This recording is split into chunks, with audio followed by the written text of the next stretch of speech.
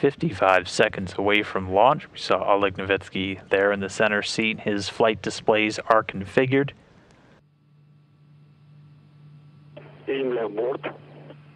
Vehicle to internal power. Ground propellant feed terminated. And right at 35 seconds, the first umbilical tower is separating. The vehicle on internal power will have auto sequence start. So the ground propellant feed to the rocket has now completely terminated. Auto sequence initiated. Second umbilical separated, 15 seconds from launch. Launch command for ignition. Second umbilical tower separates.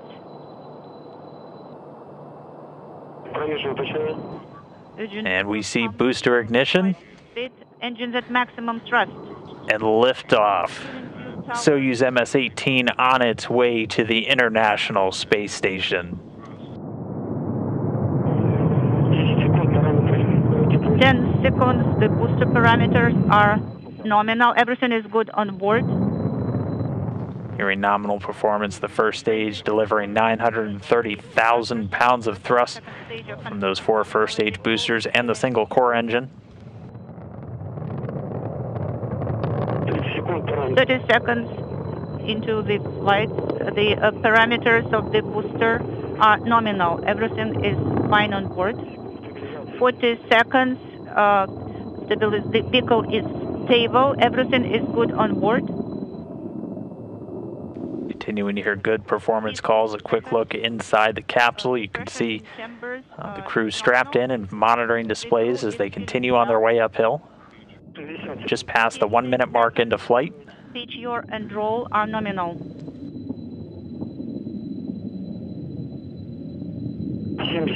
70 seconds into the flight.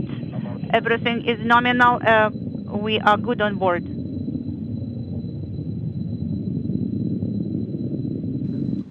At this point, the space station had already flown over the Baikonur Cosmodrome and now making its way in front of the Soyuz spacecraft. The crew is feeling well.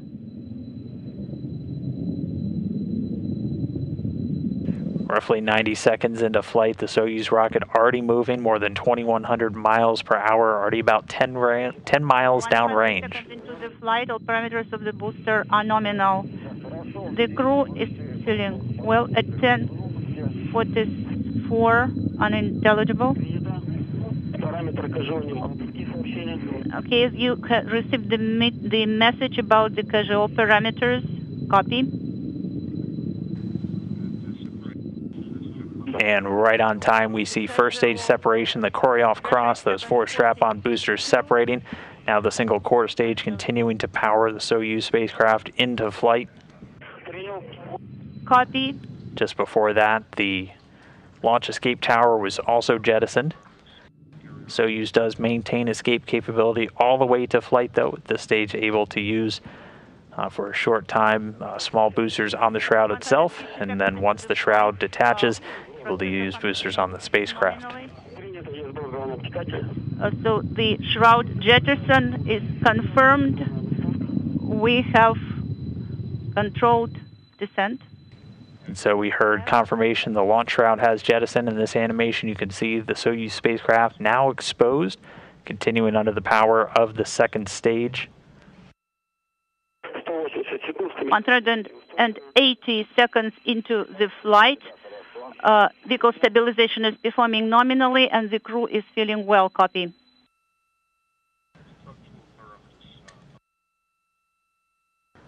Second stage is going to continue to fire until 4 minutes and 37 seconds into flight, so about another minute and 20 seconds.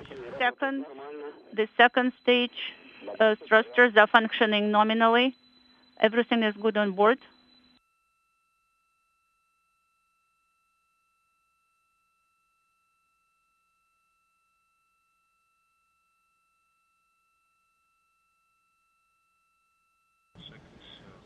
Getting some views from the spacecraft itself as it continues downrange.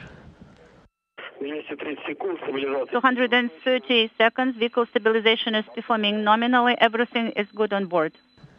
this point, the vehicle's already accelerated to just about 6,400 miles per hour, about 172 miles downrange from the Baikonur Cosmodrome. –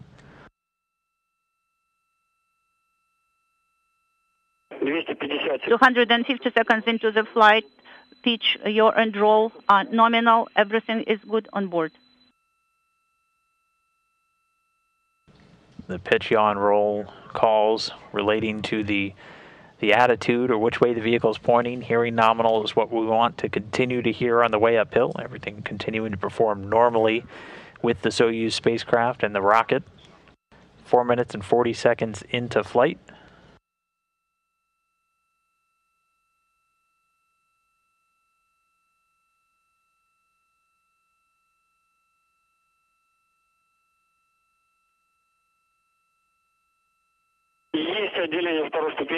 Second stage separation is confirmed. We had Beta 2. And so we heard good confirmation. Second stage is shut down and separated. You saw a piece fly off there. That was the lower skirt of the third stage. That was jettisoned right on time as it was supposed to. Stabilization is performing nominally and everything is good on board. Soyuz now being propelled by the single engine of the third stage, providing about 67,000 pounds of thrust. This is going to continue to burn for about 4 minutes. It's going to shut down at 8 minutes and 46 seconds into flight. Into the flight, the third stage is functioning nominally. Everything is good on board. Copy, Kazbek.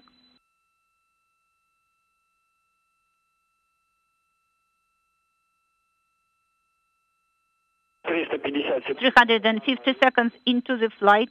Everything is nominal. Everything is good on board. –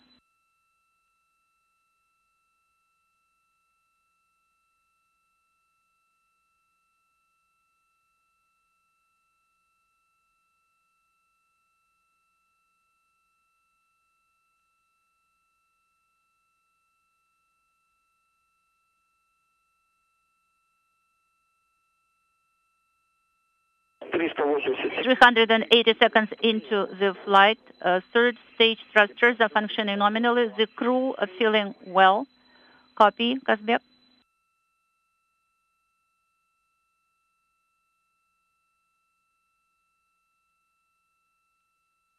– 400 seconds into the flight. The vehicle is stable. Everything is good on board. Now just about 2 minutes left, a little under 2 minutes of power on the third stage. Once it shuts down and separates just a few seconds later, the Soyuz spacecraft will be flying free, and a series of pre-programmed commands will execute, deploying a number of the appendages, the antennas, and the solar arrays needed to power the spacecraft on its way to the station. And a number of antennas will also deploy for communications and tracking, including those that will be responsible for communicating with the station as the Soyuz makes its automated rendezvous and docking. 7.5 minutes since launch. We have about a minute 20, a minute 30 left until the third stage has done its job, and we'll shut down and separate. –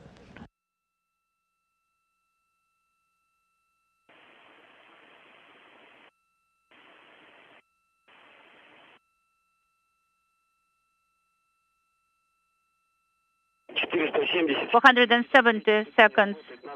Third stage thrusters are functioning nominally. Now in the final minute of powered flight for the Soyuz 2.1A booster. Coming up soon, we'll see third stage shutdown and separation. 490 seconds into the flight. Vehicle stabilization is performing nominally and everything is good on board. We'll look to confirm good orbital insertion, essentially confirming that the spacecraft is in the intended altitude, in the intended orbit. We are ready.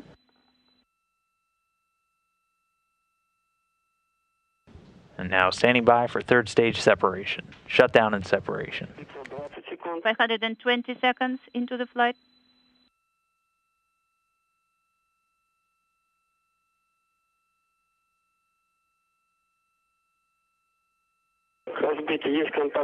Kazbeki,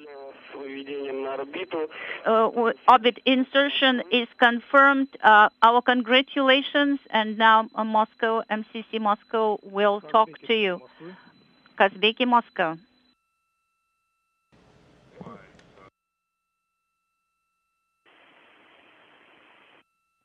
Kazbeki, Moscow.